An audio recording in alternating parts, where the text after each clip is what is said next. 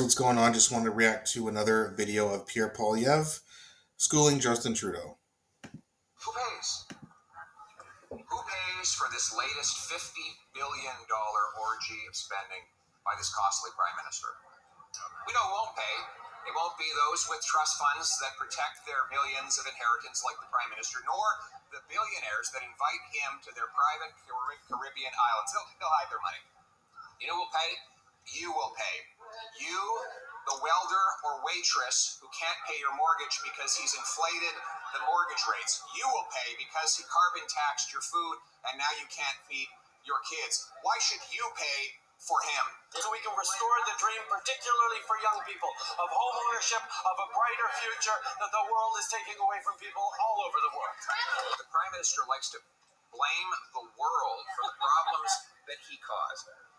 He doubled the debt, doubled the rent, doubled mortgage payments, doubled the needed down payment, and now he's doubling down on the same costly mistakes that have made life unaffordable for Canadians. When will this prime minister realize that he's not worth the cost and that repeating the same thing 9 times and expecting a different result is the definition of insanity?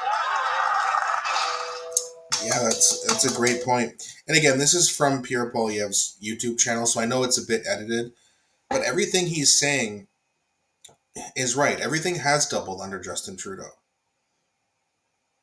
And I said in the video that I put out yesterday that, we have $54 billion of interest to pay on our national debt.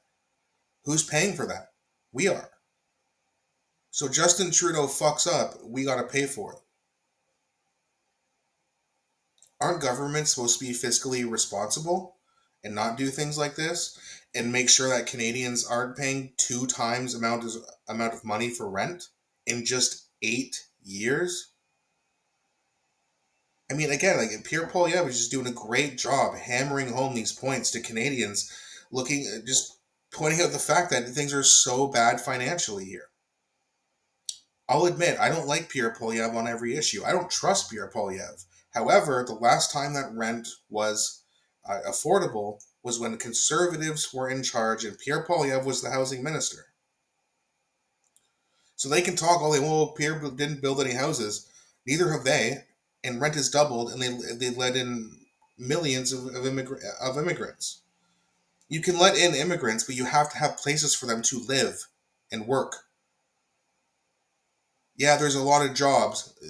Crap, non-union, bad benefits, terrible wage jobs. That's what we have here for the most part. If you're an average person, you didn't go to, you're not a lawyer or anything like that. You're just an average working class person. Wages are not that good, especially if you're under the age of 40.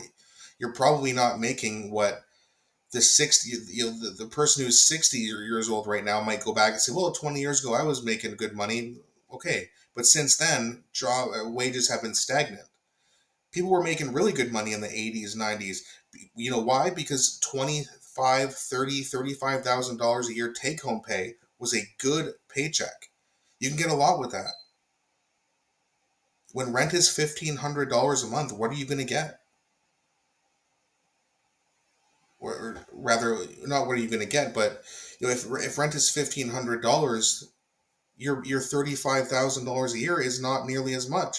He's got to pay half of it in rent.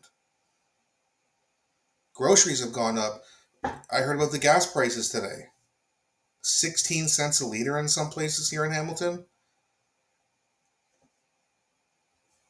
I mean, our paychecks are not increasing, and they're becoming worth less money every single day, it seems like, with this prime minister. That's what needs to change.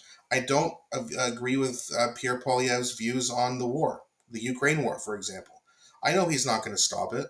I know he's not going to pull, well, he can't stop it, but he can pull the fundings, right? I know he's not going to do that. He should, and I'm going to get pissed off. And trust me, when he is prime minister, I promise you guys, I'm not just going to completely shill to the Conservative government. When Pierre Poilievre does something or says something that I don't like, I will call him out for it. And if he gets just as bad as Trudeau, I'll be saying the same things about him. Trust me on that one. Again, not conservative. I am pretty new to politics. I'm sure you can tell. pretty new to YouTube as well. I've been doing it for just under a year, but you know, I have to, the reason I made this channel is because I want to talk about honestly what's going on, or at least honestly in my opinion of what's really going on. When Pierre Poilievre wins and becomes the next prime minister, if he screws up, when he screws up, I will be there to call him out, trust me. So I just want to make that very clear. That's going to be it for today's video, guys. I hope you enjoyed it. Don't forget to like and subscribe, and I'll be back shortly with another video.